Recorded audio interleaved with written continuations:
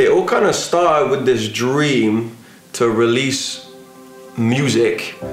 It was 2011 and we had just got married and we just started, and I guess that's what you have to do when you have a dream, is you just start. And so the first year of All For No More was people coming around the house and building makeshift studios in our little kitchen and in our little living room. It just began there, and that's really what's so beautiful about it. There was no excuse to not start. We just began. Yeah, I remember coming down the stairs from our mezzanine bedroom in our studio place and you saying to me, I've got a name for what we've always dreamt of doing. And I said, great, it's All For No More. And then the next day, it all was there. We just did it, we started.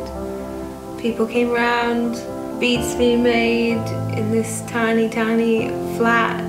Recorded my first EP. The first EP we put out was my debut EP, and we recorded that all in the living room. We put it out and people loved it, and we started playing shows, and we suddenly realized that this is what's happening.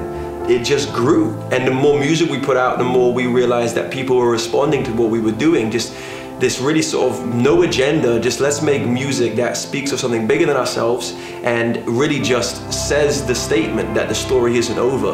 And here we are, 4 years down the line, 4 years later, and we want a permanent home for All For No More. We want a home for what we're doing. We want a place where we can gather everything that's happened over the last 4 years and really take it to the next level. We want a base from which we can release this music and release this art, and most importantly, release people, pour into people and empower them to be who they were born to be, and release the message that has been in their heart and the song that's been in their lungs since they began this journey.